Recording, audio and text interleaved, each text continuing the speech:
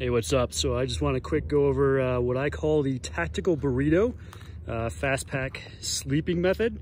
This is the fastest method I know for issue gear to be able to get up and sleeping very quickly. So our squad's found this nice bed of pine needles for our patrol base.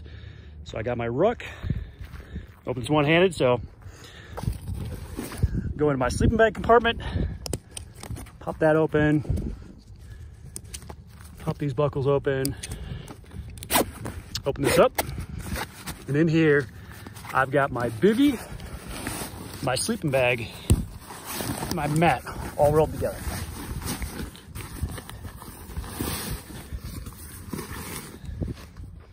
So now I'm gonna go find my sleeping area, do right here, and all I gotta do is roll out. Once I get that, pop up in here, and you can see underneath the sleeping bag, I've already got the air mattress. The standard issue air mattress is self-inflating. So what I'm gonna do is I'm gonna take this valve and I'm gonna open it up. And while I'm doing my camp chores, because this is self-inflating, it's just gonna inflate. So I'm brushing my teeth, if I've got clean weapons, whatever I gotta do in the patrol base, this will be ready by the time I get back. Before I get in, I lock that valve off and I'm good.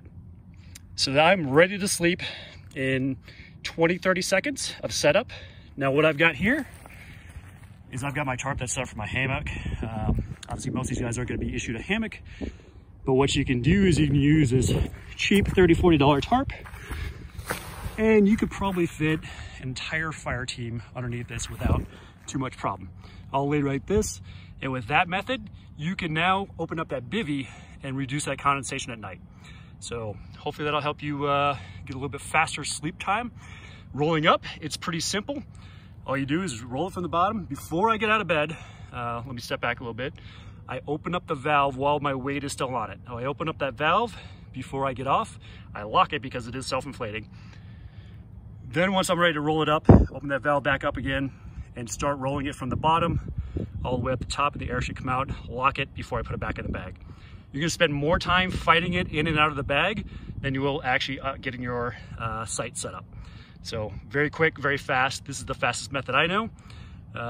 You know, if you wanna get one tarp that's $30 or $40, this is a 10 by 10. Per fire team, you now have overhead cover.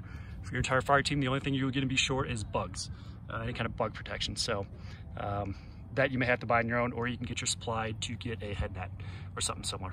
Hope that helps. Let me know if you have any questions.